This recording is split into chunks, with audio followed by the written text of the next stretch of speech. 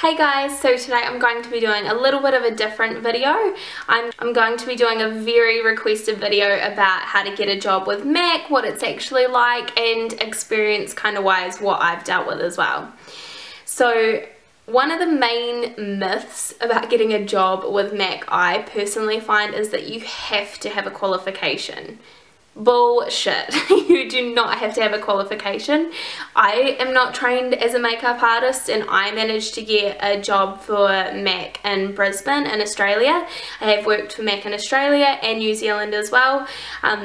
I had absolutely no experience except for being a mobile makeup artist. So it's one of the things that people love to say, which is 100% false. Of course, it's a little bit easier if you are trained as a makeup artist, but if you have talent, or the way I like to think of it as in, you can't train someone to have a personality, but you can train someone to have skills of any sort. So, I mean, if you have an awesome personality or you are super talented at makeup, you can get a job there. You can get a job there, so don't worry about that at all. That's one of the main things that people always ask me about when it comes to working at Mac. Personally, I just found the job on the computer, sent my CV in, went and had my interviews, and then voila, done, dusted. Working at Mac is a lot different to what you would actually expect. Don't get me wrong, it is an amazing company to work for. I absolutely love the brand. The company as a whole is super awesome, but in saying that, you do work with a lot of different people, so sometimes your personalities can clash. That's the same with most jobs that you will go through. There's always going to be that one person that you don't get along with as much as another person, but that's just life. You need to kind of get over that. I've worked with some amazing people. My team over in Australia, I still keep in contact with majority of them all the time, which is really awesome. Became really close friends even though I live in New Zealand now.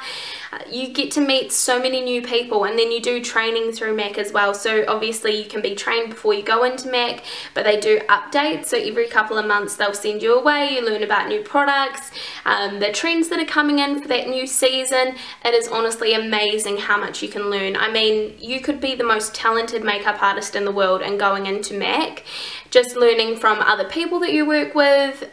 You've got the senior artists, which will teach you a lot, and then you also have your trainers, which will help you a lot. There's just so many different platforms that you go through when it comes to Mac as a company that you can learn from each little bit, which is really awesome. I mean, you guys would have seen how many Mac artists there are that have gone onto YouTube now, and everyone's skills are so different. It's amazing how much you can learn from different people. So I see videos put online all the time which grinds my gears. And usually they go along the lines of my horrible Mac experience, racist Mac employee, just all those really negative headlines. Don't get me wrong, you could have dealt with someone who was really horrible, and I'm not saying that at all, because there are horrible people in the world in any form of job. So the point that I'm trying to make is that it's not just Mac that has bad customer service for certain people. Underline that certain people, because it all depends on the person that you are dealing with that gives you that bad experience. I mean, I've worked in bartending before. There was bad customer service there for certain people. Hospitality is exactly the same. Clothing and fashion retail. There are going to be bad people in every single type of job that you can get. But you shouldn't judge what everyone's going to be like. I've had so many people come into the counter and be like, oh, I thought that you were going to be a really horrible person, but you're actually really nice and I love the service that you've given me. Again, you're prejudging me by coming into the counters that I've worked on thinking that I'm going to be like these bad people, which I'm not. I try and make it the best customer service that you can have, because it's my job, which is the way I see it. I think that absolutely everyone, no matter what job you're doing, you should be giving the best customer service, because you're getting paid to be there. You shouldn't be acting like a little bitch or acting so rude or anything like that. What type of industry you're in, there's always going to be certain people that are negative and do give you a really shit experience, which, I mean, that sucks. Honestly, it sucks. It's their job. They should be giving you good service, but them as a person, that is what's stopping them from giving you service. So that's kind of what I'm trying to put a point across as. Just because you see these videos online about Mac girls, and don't get me wrong, there is a stigma attached to being a Mac girl, which is usually going to be snobby Mac girls. Don't get me wrong, before I started working at Mac, I thought that from certain experiences that I had had. But now, since I worked there, I realised that it wasn't, and I shouldn't have generalised it and said that these girls are like that, because it's bullshit, and that's wrong on my part for prejudging back in the day. Because it is those certain people that give you that impression. It's not everyone, it's not the company, which is a really big thing. It's not the company at all. Sometimes companies obviously employ wrong people, which that is a problem and they need to sort that out. But it is those negative people that need to sort their shit out, so then they're giving good customer service, because at the end of the day, they're the ones in the wrong. They're the ones that are sucking at their job, basically. The story that I have from working at Mac is so funny. It wasn't funny at the time, it was so horrible. But this lady came in. It wasn't personally my experience at the start of it. One of the girls that I worked with, she's an absolute sweetheart, so she's like the kindest soul ever. So gentle. She came in and she was a woman of colour, and how Back to Mac in Australia used to work was it was for the top lipstick colours that you could choose from. So this lady came in with her Back to Mac products, and the girl that I worked with, she showed her the lipsticks and was like, here we go, like these are the different colours, the different textures, and was talking her through it. And she was like, are you joking me? This is absolutely ridiculous. Why are these colours set? And the girl that I worked with was like, oh well, that's just what Australia does as a company.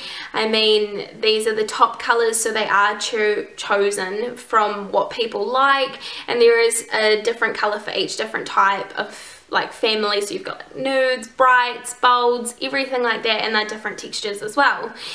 And this lady was not having a bar of it. She was like, I have come into Mac before and I have purchased all these different products, and last time I brought Back to Mac in, I could choose a free foundation and I could choose a free powder, and we were looking at each other like, I don't know where you've come into on Mac, but I'm pretty sure nowhere lets you choose a free foundation for Back to Mac. Anyway, this lady wasn't having a bar of it. She was like, no, I've chosen foundations before, and she was starting to yell, and it was literally causing a massive scene in front of everyone just because she wanted to try and get a foundation for free for Back to Mac. And so I stepped in and was going to help the girl that I worked with because she was freaking out. She didn't know what to do. We were like, whoa, calm down, lady. She was literally losing the plot. I've never seen someone do that in a shop before. We were talking about it and I was like to her, oh, I'm really sorry that there's not a colour here. Would you like me to try them on you so you can have a look and see the different textures? Or is there any that you're gravitating more towards that you'd like to try on? No, she was not interested in trying anything on. She did her foundation and that was it, full stop. But I was like to her, oh well, there's nothing that we can do. We can't actually give you a foundation for Back to Mac because that's not policy, blah blah blah. And she was like, well, I'm going to be calling your manager and laying a formal complaint and all of this stuff, like just yelling at us in front of everyone. And we're like, okay, calm down.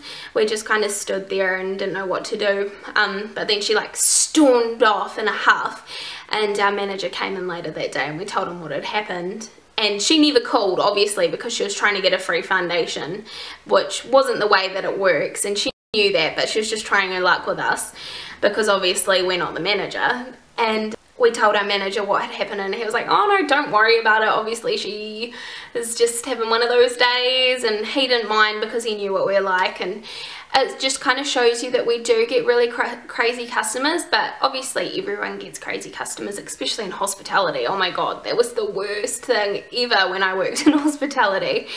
But just to show you guys that we do have to put up with a lot of shit as well. So you get those videos that make Mac artists look really bad, and from quite a few that I've seen, they generalize everyone and they say, I'm not going to be purchasing from Mac anymore, I hate the company, what they stand for. And to me, I just feel like that's a little bit harsh, and it's actually quite rude and mean of people to generalize everyone in that. Because fair enough, if you've had a bad experience, that is horrible and I feel for you and that is just shit. But you've got to remember that it's that person or people, if it's like a really bad counter, that were doing that. It wasn't everyone. So don't put everyone into a group, because the people that I've worked with and seen at different counters, even going in as a customer myself, especially since I've left working for MAC, I've had really amazing customer service from people. Again, I've had bad customer service from people as well, but it all depends on that person that you get. So don't generalize a company and say that MAC is really bad, because they're not. They are an awesome company to go and buy products for when you look at the range that they have compared to different companies. Not saying that they're the best, because there's different companies that are awesome for different things, but MAC has so many different products that you can choose from, which makes it really awesome, especially foundation wise. For me, NW10, that's the foundation I wear. This foundation, and I have never found another foundation from a different brand that actually matches my skin colouring, so that's awesome for me. But you've got other companies which are thebomb.com for different things as well. But you've just got to remember that you can't say that MAC as a company sucks, because it doesn't. It's a bloody awesome company to work for, to purchase from, to be around in general, in my opinion. There are going to be shitty customer service from shitty MAC artists. That's their fault. That's not the company's fault, and that's not their team's fault. That is their fault as a single person. And I feel like a lot of people always talk about MAC artists do nothing, they just stand there thinking that they look pretty and all of this stuff. That is a load of bollocks as well, because personally, like, say for example, when I used to go into the counter, you'd be busy a lot of the time, so you're always with customers, always trying to find exactly what's right. Well, for me, I would never sell a product that I wouldn't recommend to someone. That's the way I think though. I mean, I wouldn't lie to a customer. I wouldn't lie to someone coming in and asking for my honest opinion, because obviously they're going to find out that you're a liar and they're not going to come back. That's the way I see it. I mean, some people, you know, in customer service and retail, they kind of suck and they get you to come in and recommend stuff that you don't actually need, and it's a waste of money, which I'm the complete opposite. I'm like, no, you don't need this, but you could have a look at this. This is actually something that you might like, kind of thing. So you have loads of customers that are coming in wanting to try on different stuff. A lot of the time people come in and they just want to try stuff on and then they leave, which is completely fine. I mean, I do that all the time. I want to go and try something out, see how it wears, and then, you know, if I like it, I'll go back.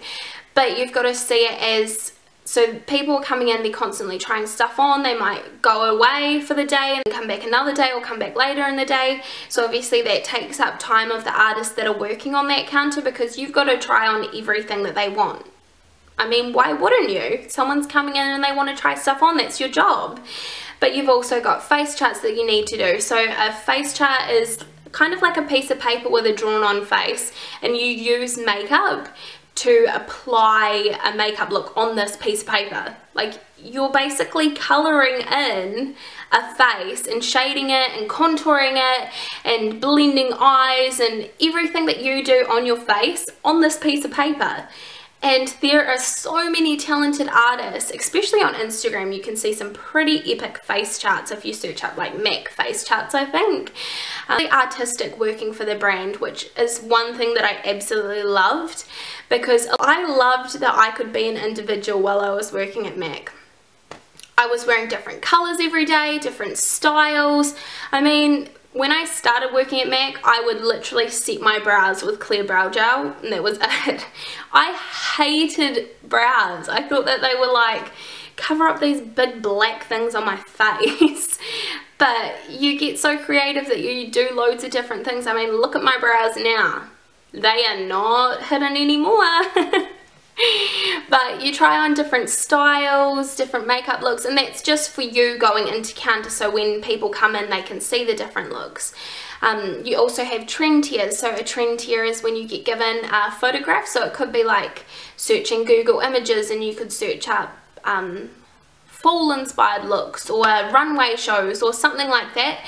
You get given that photo and you have to recreate it so it's exactly the same. I mean, the photo could be posing like that, and you can't go, you've got to pose like that as well. So It's really awesome the different things that you can do while working at MAC. And then you can also climb the ladders as well. So you might start as a permanent part-timer, and then you might go to full-time 2IC manager. There's trainers that you can go for, so many different management roles as well. They really like when people step up and they go through the ladder of the roles that you can go higher and higher up. So working at MAC, you do wear black clothes every day. You can wear whatever you want as long as it's not too inappropriate. Obviously they don't want you going in looking like you're ready to go to a strip club or something like that, but you can wear absolutely anything you want. Jewelry wise, you can wear gold, silvers, coppers, any form of metal or like metallic kind of look. So you can wear loads of jewelry if you want. You don't have to wear any, just whatever your style is. You can show off your tattoos. They don't mind if you color your hair. Like my old 2IC, she was so awesome, and she had basically every color that you could think of for her hair. And it was amazing because she was a hairdresser as well, so her hair was always on point. But it was so epic to work with someone that was really creative with their hair as well as makeup. I've had some amazing experiences while working at MAC as well. I mean, I've had ladies that have come in who have been in their 70s and have never really worn makeup before, who have ended up in tears because they're so happy that you've taken the time to show them what to do, because no one else has taken that time to, which I mean, to me that just like warms my heart, that just by showing them for like half an hour, if you've got a slow day, what they can do with makeup, that it means so much to someone coming in. Because to me, you can change anyone's look with makeup and it can boost their confidence so much. I mean, I wear makeup as a creative outlet. I don't wear makeup because I feel self-conscious about my face or anything like that. When I'm not at work or if I'm not doing anything too like dramatic where I need to look good. If I'm just running errands or like quickly popping to town, then I never wear makeup. But being able to see customer wise when they come in, and it means so much to certain people, that is the most rewarding thing about working in cosmetics, I personally find. The customer range, like the range of customers that you have coming in is so different. You could have people that are 15 to 90, males, females, just absolutely anyone can come in.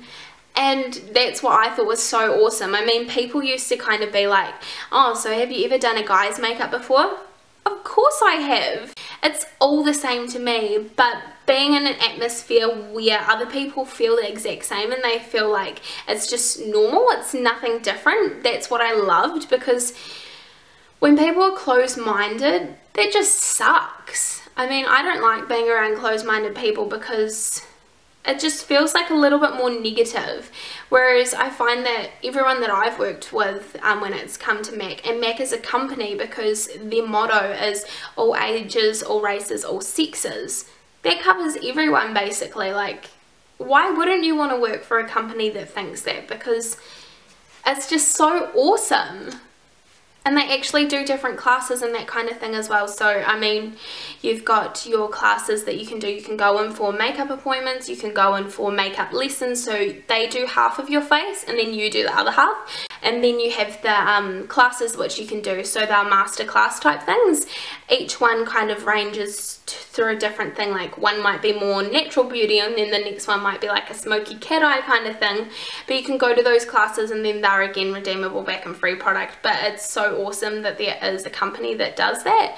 A lot of counters will do that, but I mean, it's always good to go in and ask. Certain counters might not have enough room. You do have a negative side as well though. I mean, like working at MAC, this could happen anywhere though, but personally I've been told that I'm racist before because I don't know how to apply makeup on basically women of colour, because hey, I am so pale, I'm like a ghost, which is bull crap. I mean, loads of people that I know are Asian or dark skinned and I can do their makeup and they love it. So I feel like that is just complete crap. But it's just, you get those negative people that come in. You get negative people that you can work with. You get negative people that come in. There's going to always be people that want to complain about something and you've just kind of brush it off and be like, meh. I mean, that's your problem, as long as you're doing your job, basically. I'm not saying like be a shit worker or something, don't do your job. But if you're doing everything to the best of your ability and someone's still not happy, I mean, what can you do? You can't do anything. So you just have to brush it off and be like, cool. But yeah, I mean, you do get a lot of people, I mean, especially darker ladies used to come in, they'll be like, how do you know what to apply on me?